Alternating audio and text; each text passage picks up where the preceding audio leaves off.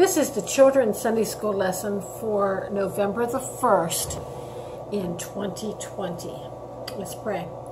Dear Father God, this is a hard lesson. It's a scary lesson, but it's probably the most important Old Testament story there is. Help the kids to get the idea. In Jesus' name, amen. Okay, so we've been talking about how Father Abraham had that one special, only son that was born when he was 100 years old. His name was Isaac. He loved him so much as your mom and dad love you. He really loved Isaac. And one day, God said, Abraham! And Abraham said, here I am. And God said, Abraham, I want you to take your son, your only son, your beloved son, and I want you to go up to the land of Moriah, and when you get there, I'll show you a mountain, and you take that boy of yours up on the mountain, and you give him back to me. You sacrifice him. Sacrifice my son. Okay. And in the morning, he took 2 young servant boys and his son.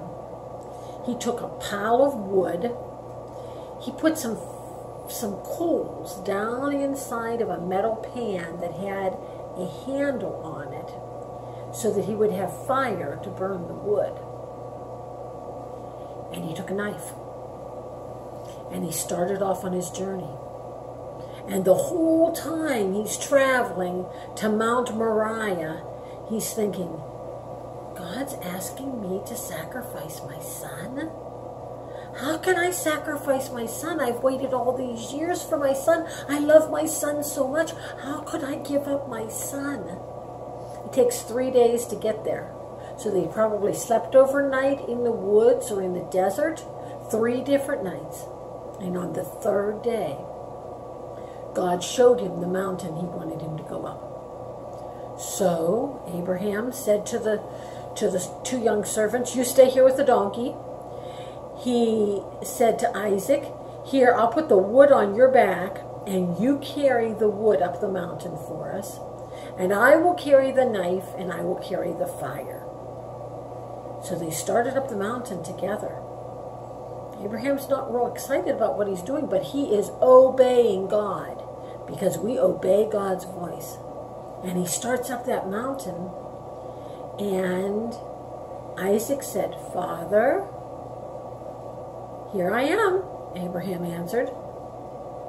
Father, I see that we have the wood and we have the fire, but did we forget to bring a lamb? What are we going to sacrifice when we worship God up on the mountain? And Abraham said, God will provide for himself the lamb. He will provide the lamb. So they get up to the top of the mountain, and Isaac probably helped his daddy make the altar, piled up the stones, and then they took the wood and put it on top of the altar. And then Abraham did the craziest thing. He tied up his son Isaac, and he laid his son on top of the altar. And then he took a knife in his hand, and he was going to kill his son, and God screamed out of heaven, Abraham! And Abraham stopped. He said, put the knife down. And Abraham was so happy to put the knife down. And God said, you have passed the test. The test was if you loved me more or if you loved Isaac more.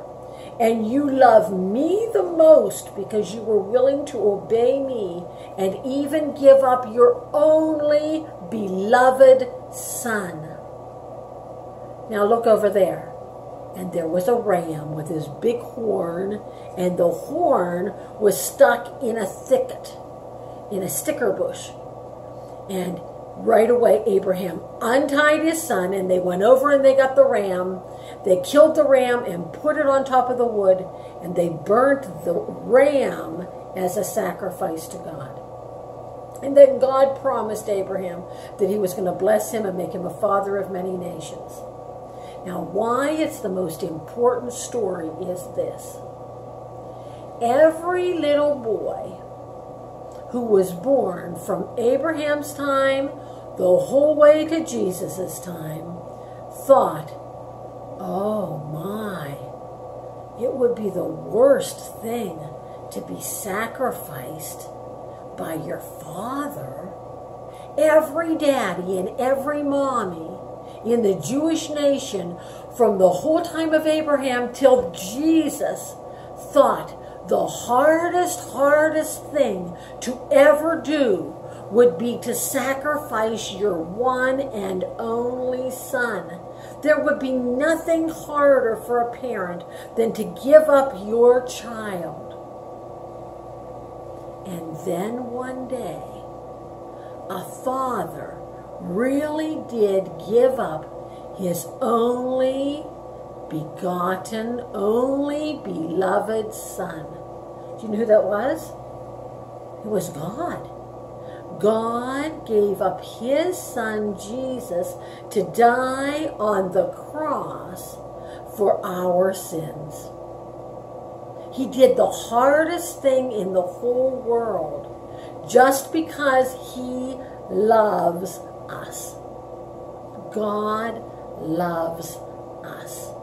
The memory verse is, for God so loved the world that he gave his one and only Son, that whoever believes in him shall not perish, but have everlasting life.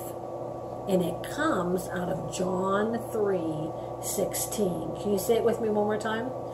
For God so loved the world that he gave his one and only Son, that whoever believes in him shall not perish, but have everlasting life. John 3:16. Let's pray.